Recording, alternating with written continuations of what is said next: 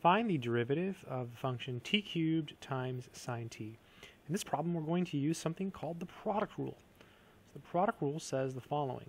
If you have a function, which we'll call f, and you multiply it by another function, which we'll call g, and you take the derivative, the formula is as follows.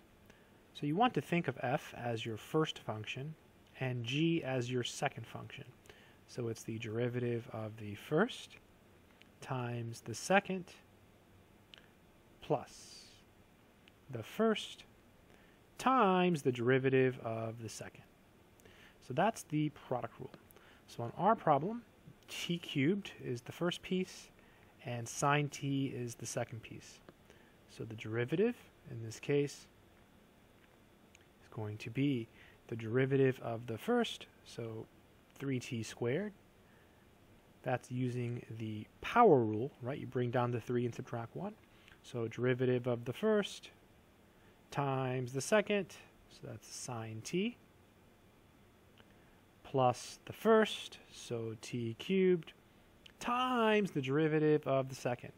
So the derivative of sine is cosine. And that's actually it. Let's just double check our work.